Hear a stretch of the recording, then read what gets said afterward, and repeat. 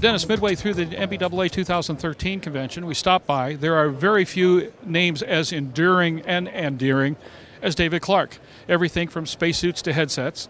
And I've certainly got more experience with your headsets than your spacesuits, so fill me in on the latest. Yeah, the latest introduction that we came out with, we introduced it actually in Oshkosh, is our model DC Pro X active noise canceling headset.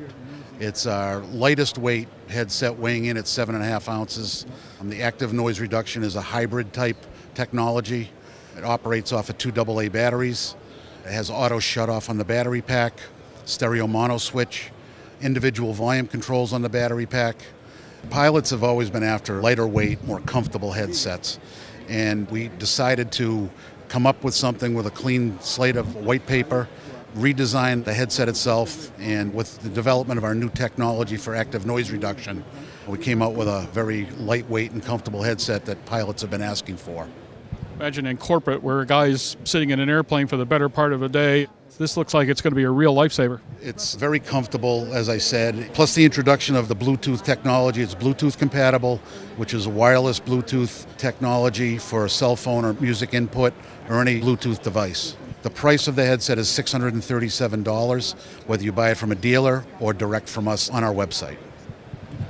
Well, at this point, with David Clark having been in the industry for, how many decades old is David Clark now? Well, the company was founded in 1935. We actually started making aviation headsets in 1975, so we've been around for about 3 decades plus. I got to ask, and maybe it's a secret, but what's next for David Clark? With this version of our headset, we're working on right now developing a panel mount module to be powered off the aircraft so you don't have to utilize the batteries.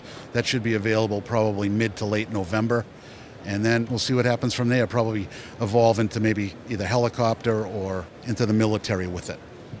Dennis, we appreciate your time. Hope you have a great rest of the convention, and thanks so much. Thanks for coming by. We appreciate it.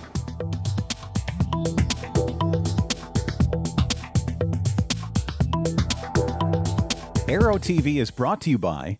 Since the early days of powered flight, pilots have struggled with landing in crosswinds. In fact, crosswinds and wind gusts cause more landing accidents than fog, thunderstorms, and icing combined. That's where the Redbird X-Wind SE comes in. By placing pilots in gusty crosswind conditions for extended periods of time, the X-Wind SE gives instructors all the time they need to teach the pilot the proper techniques for landing in crosswind conditions. For more information on Redbird X-Wind SE and Redbird's entire line of flight training devices, visit www.redbirdflightsimulation.com.